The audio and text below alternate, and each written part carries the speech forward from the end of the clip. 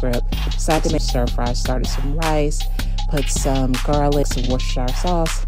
How you say that? Worcestershire? I don't know. Anyway, so season that up. Threw some olive oil in the pan. Threw some frozen vegetables in the pan. And in case you didn't know, frozen is just as good as fresh, right?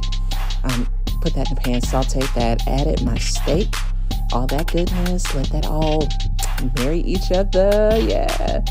Then, as you may know, I've got 2 children who do not eat meat, so I had to do a mushroom version over here, and I seasoned the mushroom version just like I seasoned the steak version with the Worcestershire, the steak seasoning. Then I added a little bit of flour mixed with some beef broth over there, added some flour and vegetable broth over there, poured it over that rice that was cooking. It came out absolutely delicious, and it only took me, 10 minutes. You got it. Thank you so much for watching. Have a great day. And